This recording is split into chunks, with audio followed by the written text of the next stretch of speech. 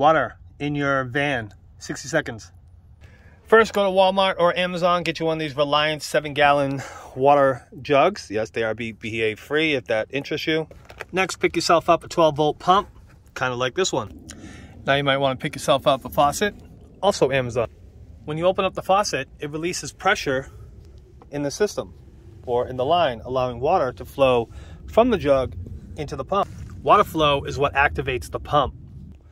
Once the pump is activated and you shut the water off, it keeps running for about a half to a full second, which then pressurizes the line for the next time you open it. These adapters and fittings are mine. I bought them at Home Depot. If you want a full description, I can leave a link in below. Let me know. Also, if you're interested in a full detailed video of how I made this all work and hung it on my door and put the bowl in the wood, and if you're interested, let me know in the comments. I'll do a full video.